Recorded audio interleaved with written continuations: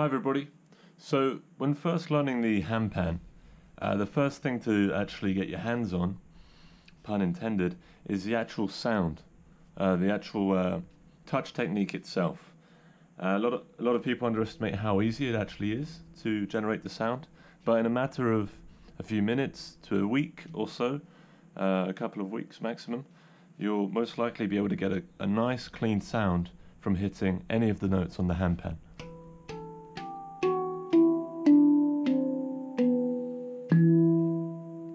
It's almost as easy as just hitting it, but there is a technique to it. So the way you might like to try to begin with is by using the flat part of your middle finger, so not the what I call the bony tip part, which is the actual tip here. It's much more bony there. Use the flat, fleshy part of your middle finger, and start by trying to create a sound on the ding note, which is your central note here. Now when you actually hit the note itself, it's less of a touch, but it's more of a tap, a quick tap.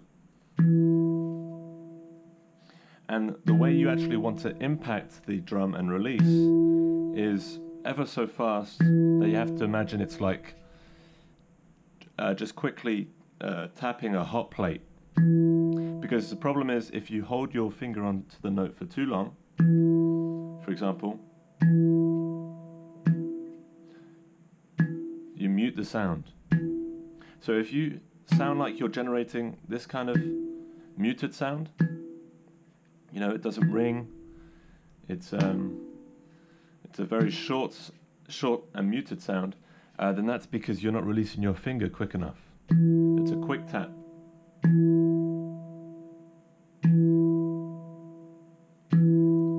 So you start by doing this, because if you don't get the sound started in the first place, then the other notes won't be able to sound as well, and you won't be able to have fun playing each note. And try your other hand. Exactly the same technique. Now don't move on to the next stage until you've actually mastered this technique. We'll call this the touch technique. Just to reiterate, we're using the flat parts of your middle finger between the middle section and the very tip of the finger. And it looks like I'm using my palms to rest, which I am doing occasionally, but I'm definitely not using the palms to create sound in any way. The sound is coming directly and only from tapping the tip of the ding note, and it can be anywhere within this bulge here.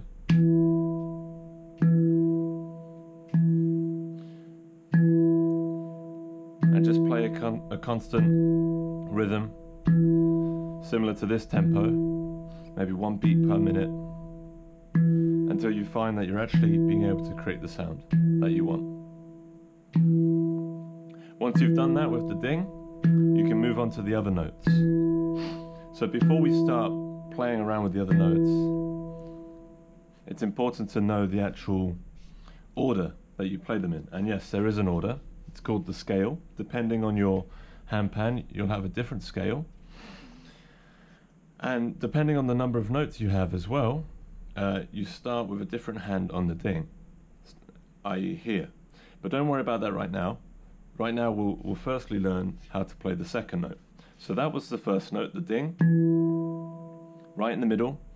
And then the biggest note, surrounding the ding, needs to be facing you perpendicular. What does that mean? It basically means at a 90-degree angle, looking like a T, find the big note which surrounds the ding.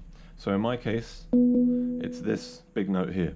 This big note needs to face you like this, that angle. And this is your second note. So you've got your ding here, which is your first note, and you play that with your, if you're playing with a 9-note handpan, you start with your left hand. So you play that with your left middle finger. That's 1. So if you were to say to yourself, or speak out loud when you hit the notes, you would say 1. Or if you don't have to sing in pitch, you could just say 1, and this one would be 2. Notice how for the second note, I'm not actually using my middle finger, and there's a reason for that. It's because when you go up the scale, it's actually more natural to use your thumb for the second note, as opposed to do what I call this chicken wing here, and actually try to play it with your middle finger. It's up to you, but you can get just as nice a sound from this flick action by using your thumb on the second note here. And the way you do that is position your hand in such a way that it's resting above the note, the second note here, and you're not aiming to hit the central concave section of the note. You're aiming to hit the outer ring section here. You can see which I'm outlining. So you rest your hand just above that, between the 2 notes here, the space here, and you rotate to about a 90 degree, and then you just flick down. It's not too aggressive, it's just a light touch, rather a light tap, similar to the hitting the ding note. It's a light tap. It's a combination of a rotation flick and a drop. What you're really aiming to do here is, similar to the ding note, just quickly hit and release to get that best sound you can. Now you don't have to practice this with your other hand, because with the other hand I normally use the middle finger. So that's the same middle finger technique you've just been practicing on the ding note here.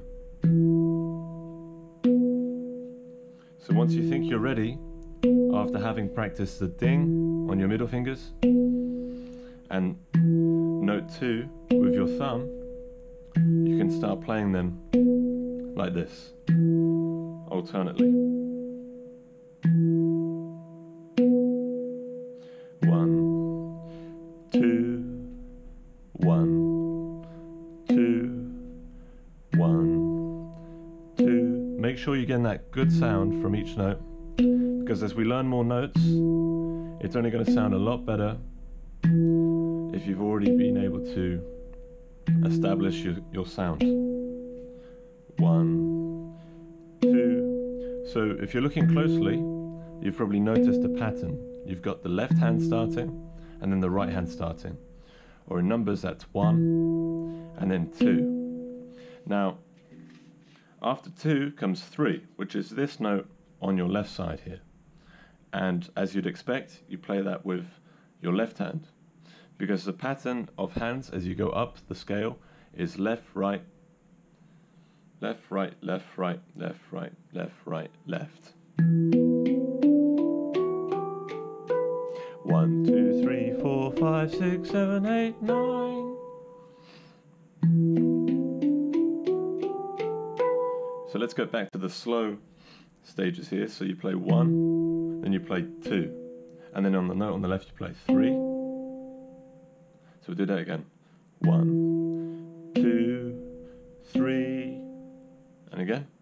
1, 2, 3. Just keep doing that. 1, 2, 3. Click, click. 1, 2, 3. Click, click. 1, 2, 3. Click. It's important to play in time, because playing the handpan is all about playing in time. After you do this 1, 2, 3, you can try going to 4. 1, 2, 3, 4. 1, 2, and try to go to 5, 3, 4, 5.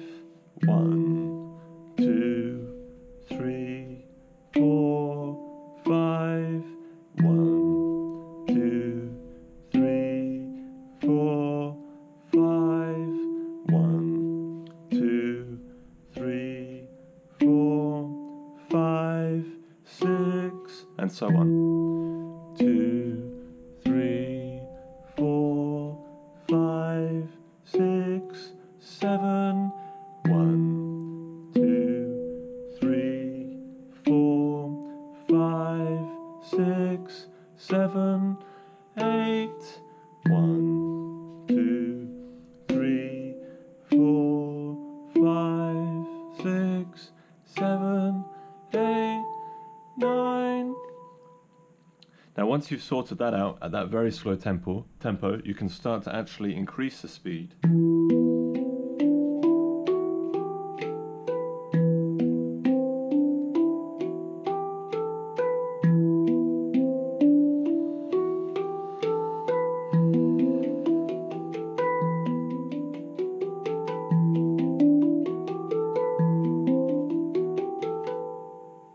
And that's your scale going up the handpan. Now of course that's not it, you're just halfway to actually learning the first step of playing the handpan. Once you go up all the notes, you actually want to be able to come down. And that's not complicated at all. All you have to do is, as you would go up, play left, right, left, right, left, right, left. You go immediately back down, right, left, right, left, right, left, right, left. So I do that slowly, going up, left, right, left, right, left, right, left, right, left, and then right, left, right, left, right, left, right, left. So from the top that's left, left, right, left, right, left, right, left, right, left. So up and down. 1, 2, 3, 4, 5, 6, 7, 8, 9, 8, 7, 6, 5, 4, 3, 2, 1. So don't play 9 twice. When you're up there, you only play it once. So like this. I didn't play 9 twice, you see. You go straight up and then straight down. And there you go, you've got the scale.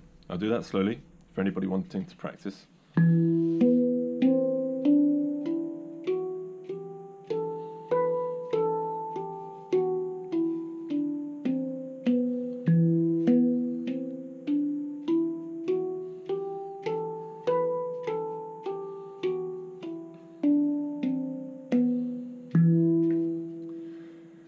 And that's essentially the first stage of learning the handpan, playing the scale.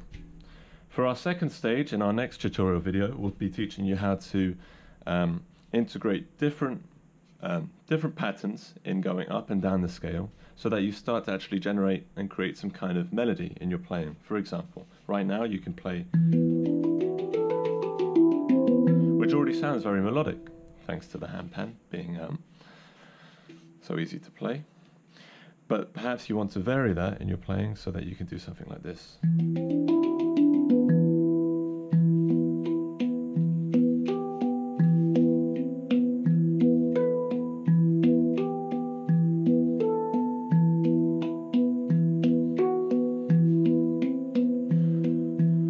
Check out stage 2 video in the comments.